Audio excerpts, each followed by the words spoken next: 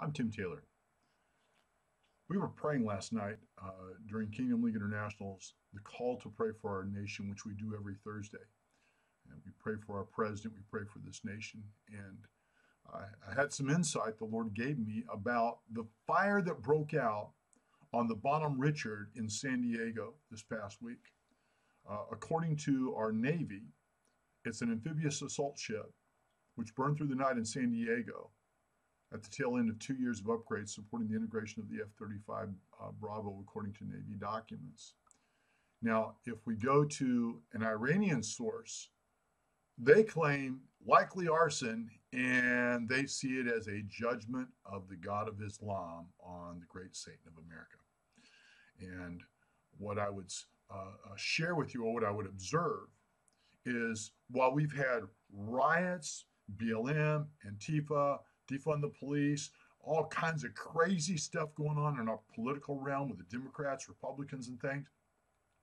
We've had various actors in our state seeking to undermine this nation. In addition to that, we have various national actors outside that also seek to disrupt and destroy this nation, that want to see this nation go down as well, like Russia, like North Korea, China, and also Iran.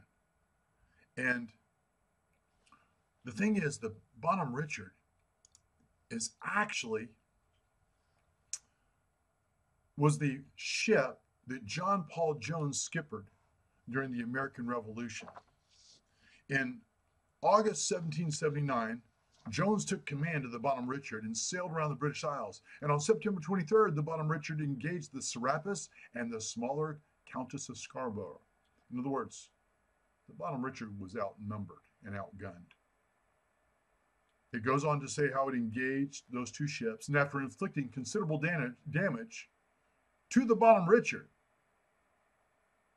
the British captain, Richard Pearson of the Serapis, asked Jones if he would strike his colors, which is the naval signal for indicating surrender. From his disabled ship, Jones replied famously, "I have not yet begun to fight."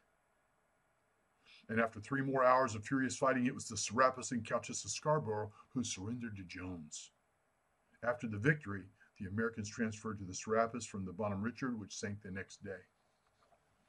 And the thing that I would emphasize here, this situation so reminds me of what's happening in America today. I think that this whole thing, what's going on with the Bonhomme Richard, is a prophetic sign of what's happening right now. You see, it wasn't the ship or the vessel that was the key. It was the heart of the fight and the warrior and the skipper of the Bonhomme Richard, John Paul Jones, who happens to be the father of the American Navy, modern Navy. This whole fight, this whole thing that's going on in our nation reminds me of Joel chapter 2, which says this. It says, "Blow the trumpet in Zion, sound the alarm on my holy mountain. Let the inhabitants of the land tremble, for the day of the Lord is coming, it is at hand. It's a day of darkness and gloominess, of clouds and thick darkness, like the morning clouds spread over the mountains." Here's the key. "A people come great and strong, like whom they've never been, nor will there ever be any such after them. Even for many successive generations, a fire burns before them, behind them a flame burns.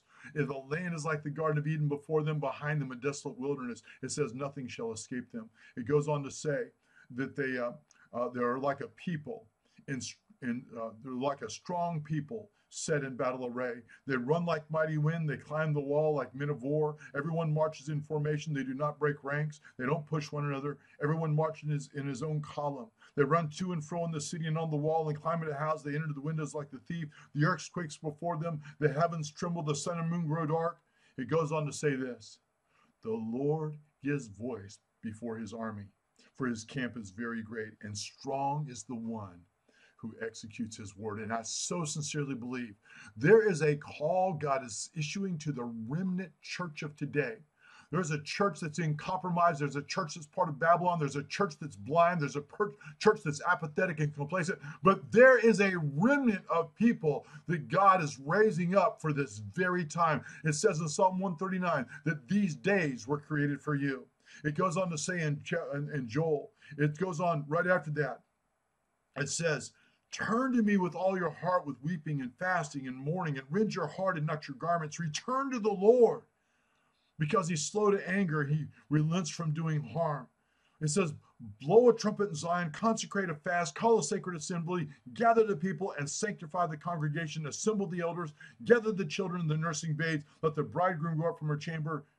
And it goes on to say, weep between the porch and the altar and say, spare your people. It's a call for a people to repent. And I've been hearing more and more voices calling for repentance in this nation. And I would submit to you, it's a time not to get all caught up in this battle or that battle, but to keep your eye upon the Lord about what's on our Father's heart. What's he doing behind the scenes? What's the real intent here? Because right now we are being distracted by so many superficial things. We need to keep our mind and our heart about what the real issue is here. It goes on to talk about how the Lord will remove far from you the northern army. It says, be glad, you children of Zion. He has given you the former rain faithfully. He will also cause the rain to come down as the former rain, the latter rain together in the first week, that the threshing floors might be full of wheat and the vats might overflow with new wine and oil. You see, there is a people God's calling forth because, my friends, there is a harvest of souls to be had. There is a tremendous end-time harvest to be had of souls. And right now, many of us have prayed for a great awakening, and this is not coming like many of you assumed a revival would come. But I'm telling you, in the midst of all these challenges, this horrible time, there is a people arising. There is a great awakening occurring, and I am excited to be a part of it, and I pray you are too.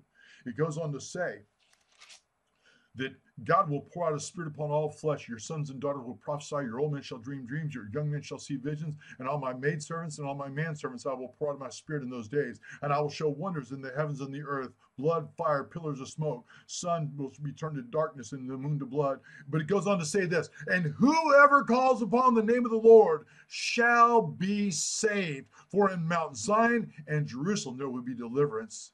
Listen to this.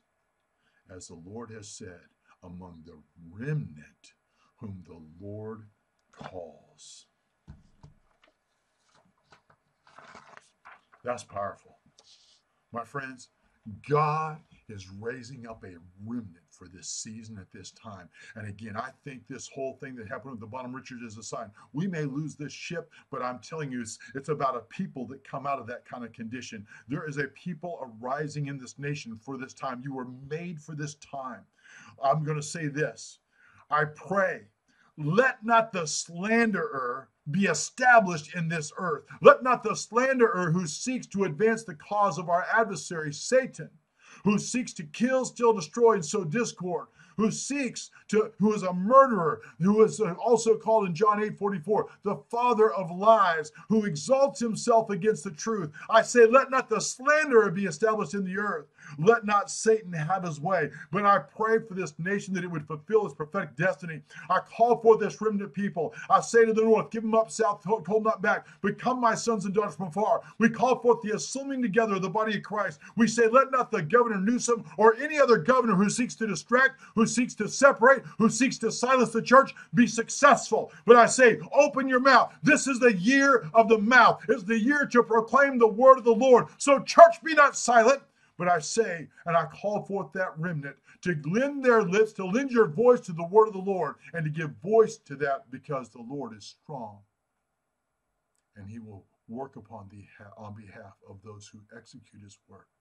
So we pray for the salvation and deliverance of this nation, that this nation might fulfill the end time purpose our Father has for this nation to play in this harvest and in his plan. It's not about President Trump. It's not about the Republican Party or anything like that. It's about my Father's plan being done and this nation serving its purpose. And I pray we hit the mark in Jesus' name.